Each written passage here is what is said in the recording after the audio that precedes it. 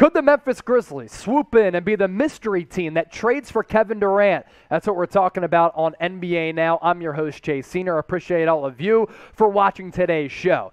Up to this point, the Kevin Durant trade market, somewhat slow, somewhat stagnant, but things can pick up in a blink, and the Memphis Grizzlies have the assets to give up for a Kevin Durant trade to possibly appease the Brooklyn Nets if they want to rebuild that franchise and they can't convince KD to come back to Brooklyn. Now, we're talking about Durant going to the Grizzlies because of this trade idea that I saw on Twitter from ESPN NBA personality David Jacoby. On top of this trade, the Nets would also receive 3 first-round picks, in addition to receiving Jaren Jackson Jr., Desmond Bane, and Danny Green, who's entering the final year of his $10 million contract and really is just included in this deal as a guy to meet salary expectations. And of course, the Memphis Grizzlies, the upstart Grind City Grizz, led by Ja Morant, one of the most prolific offensive playmakers in the NBA, would join forces alongside Kevin Durant. Now,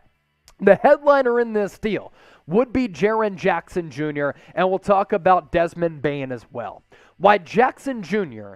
is one of the better young trade assets in the NBA is for these reasons. He's still only 22 years old. He's emerging and shown flashes of being a legitimate, dominant player.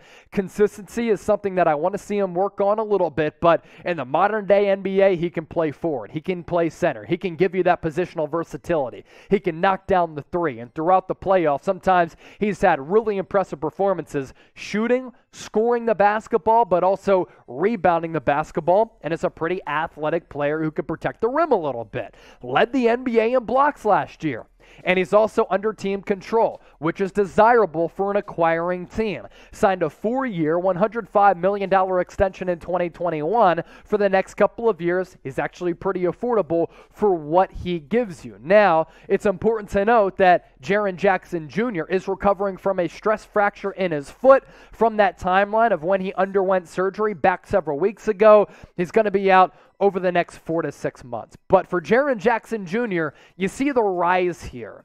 2018-19, just shy of 14 points per game. The rebounding numbers, just okay, under 5, but they've continued to get better as he's worked on the NBA prototype body. And the field goal percentage, year 1, pretty good, but then you're looking at the block numbers. He's always been good on that end, and he's shown good instinctual instincts of shot blocking. 1.5 blocks per game his rookie year, 1.5 the season after that, 1.5 2 years ago, and that went up to a career best 2.3, which did lead the NBA. Before we talk about Desmond Bane also being a potential asset in this Kevin Durant acquisition, I want to hear from you. You see the trade right here, in addition to those 3 first-round picks. Who do you think wins it? Get into the comment section, sound off, and let me know. MEM for the Grind City Grizz, BKN for the Brooklyn Nets. I don't think that anybody should be sleeping on Desmond Bane. I know the homie Harrison Graham is not. He got to see Desmond Bane just ball out at TCU and saw the inner workings of him becoming a special player down the road, and I think that Desmond Bane has become a better player earlier than what a lot of people realized. He is a really good player and valuable asset in today's NBA as a guy who gives you size, who gives you one of the more prolific shooting percentages among all three-point shooters in the NBA. He can also defend. And you look at the jump in production from his rookie year coming out of TCU to last year. Doubled his points per game from 9 to 18, up in rebounds, up in assists. The field goal numbers, not concerned about it at all, but they've remained basically the same with more shot opportunities and more volume. Last year, 46% from 3, nearly 44% from downtown, as he was knocking them down from Beale Street at the FedEx Forum. And he was one of the best marksmen in the NBA last year, letting it fly from distance. Here are the top 5 three-point shooters last year in the NBA in terms of percentage. And you look at the three-point attempts there as well. Luke Kennard led the charge at nearly 45% on 6 three-point attempts per night. Desmond Bane just shy of 44%, on nearly 7 attempts per night. That is third highest on this list, just edged out by Patty Mills, who is 40% even. Kevin Love at just shy of 40%, 39.2 to be exact, and Zach Lavine at almost 39%. So Desmond Bane, with the defense, with the three-point shooting, with the youth, the continued growth, he becomes a very, very attractive asset and a trade asset that could get a deal done with the Brooklyn Nets potentially. So you think about this deal. Who do you think is the better team for Durant's services? Where do you think that he should play for the next couple of years? BKN for the Nets, MEM for the Grizz. Once again, I want to hear from you in the comments section. Now, we're live exclusively on Rumble. That's why you subscribe and follow us on the Rumble side of things, because not only do we have nearly 4,000 followers, but sometimes you can find content on Rumble that's not on YouTube. And you see what we've been able to do under the Chat Sports umbrella: Warriors Today, NBA Now, Lakers Report, some of our staple NBA properties. Give us a follow so that you can stay in the know with all things happening on the NBA level. As for the latest on Kevin Durant, according to reports, Kevin Durant set to meet with Nets ownership this week, as that trade request is still out there. And with owner Joe Tsai, they're set to have a conversation about a couple of things. Can they come to an agreement on the future path of the Nets organization? And what's the deal with Kyrie Irving? Does KD want to play with him? Does he not? Is the reason why he requested that trade because the Nets don't want to pay Kyrie Irving in the future? And if that's the case, could KD persuade Nets ownership to give Kyrie a long-term deal? Because when they both came to Brooklyn, they did it under the thought that they'd be the 1-2 punch. More reports.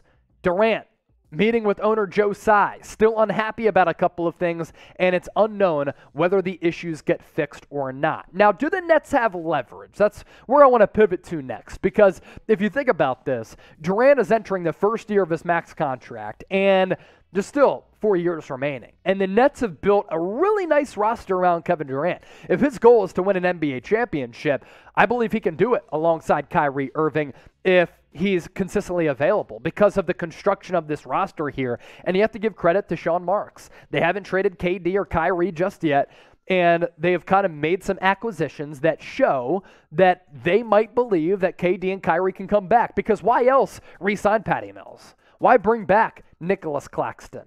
Why make the trade for Royce O'Neal and sign TJ Warren, both of whom can be really good championship pieces and give this Nets team a lot better depth than what they had last year? Now, this starting lineup can certainly change. Kyrie Irving, Joe Harris, maybe Joe Harris is replaced by Seth Curry, but the bench and the starting lineup for Brooklyn is really good, especially if you get back Ben Simmons as well. And for KD, we know that he can still play. We know that he's one of the most special offensive players that we have legit ever seen in the history of the NBA because of the body type and just his overall offensive arsenal. Last year, averaged nearly 30 points per game. The efficiency, always crazy, nearly 52% shooting from the field, 38% from three.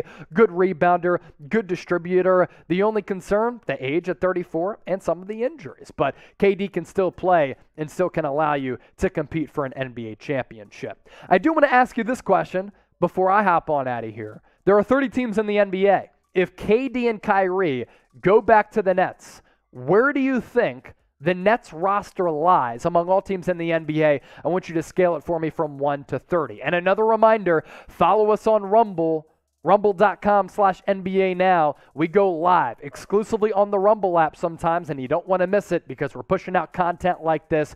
Do appreciate the support in advance. And as always, thanks for watching the show.